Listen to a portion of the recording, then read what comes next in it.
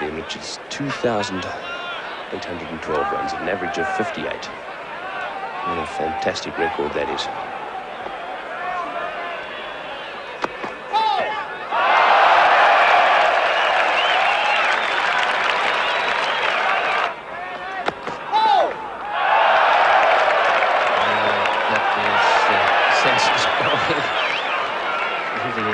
Successive no balls.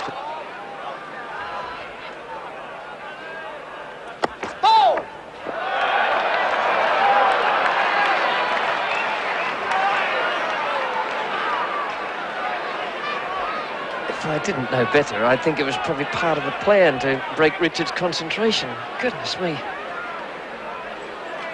There it is, another no ball and another bouncer. Viv Richards let that go and then played a little imitation shot once it had gone. And that's the trap that LEN Pascoe set in conjunction with Greg Chappell, and he's bowled some bouncers, but they've all been no balls.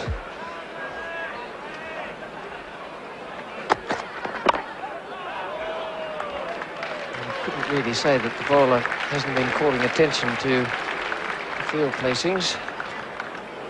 Viv Richards is off the mark.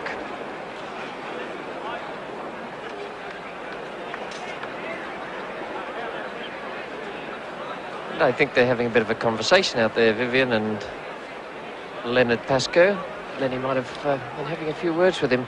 You've got to be a very good bowler to have a few words with a batsman as good as Viv Richards.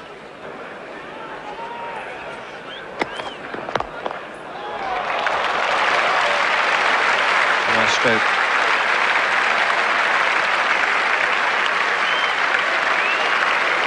My reading of the situation out there is that Pascoe, in his excitement last over, chipped Richards about something, whether it was the fact that he was being called for no balls and wasn't happy about it, or it was the fact that he was going to pin Richards to the side screen.